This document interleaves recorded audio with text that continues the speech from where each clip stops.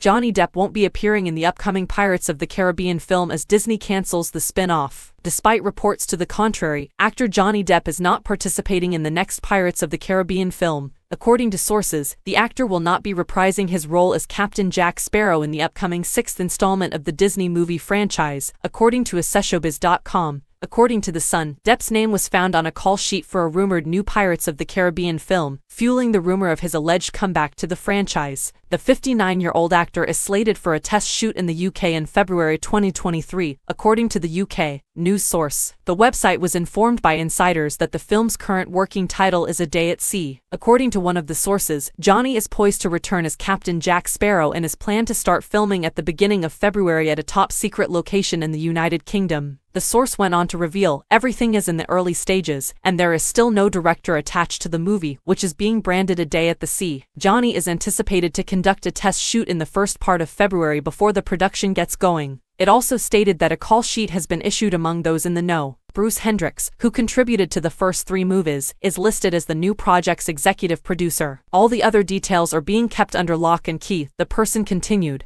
Disney wants to maintain as much of a veil of secrecy over the entire project as possible. Daily Mail sources, however, beg to disagree, claiming that the information is untrue. The news that Depp will be returning to the Pirates of the Caribbean franchise has not been addressed by Disney. Disney previously acknowledged that it was creating a new Pirates of the Caribbean film for a female audience that would star Margot Robbie. With franchise producer Jerry Bruckheimer producing, the movie would bring the Suicide Squad actor and Christina Hodson, the author of Birds of Prey and The Fantabulous Emancipation of One Harley Quinn, back together. In addition, Disney was working on a second reboot that was penned by Chernobyl author Craig Mazin and series veteran Ted Elliott. Bruckheimer stated that both movies were still in development in an interview with the Sunday Times in May, but Depp, who has appeared in all 5 previous Pirates movies, is now not involved in any new projects due to his legal dispute with Amber Heard. Robbie did clarify earlier this month that the studio is no longer interested in producing a Pirates of the Caribbean film with a female lead.